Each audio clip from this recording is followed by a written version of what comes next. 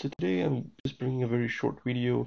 If you use Eclipse in Mac and you are having this issue where you are writing a private or if you're trying to call any other class and you're not getting the autocomplete, Eclipse called it as a template proposal.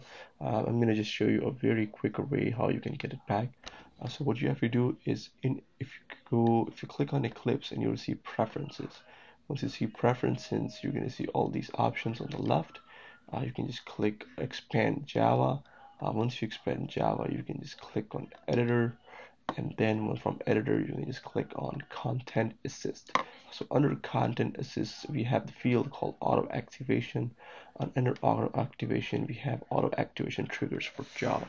So in what you will like is just gonna write the whole all 26 letter. Okay, and what it will do is if you type any of these letter in the editor, you should be able to see all those autocomplete or the template proposal there. So you're gonna hit apply and close. So now I'm just gonna see if it works. Yep, it works. You can just see I clicked on just type private there. You can just write anything here and you'll see all the options going. So thank you for watching, guys, and have a good day.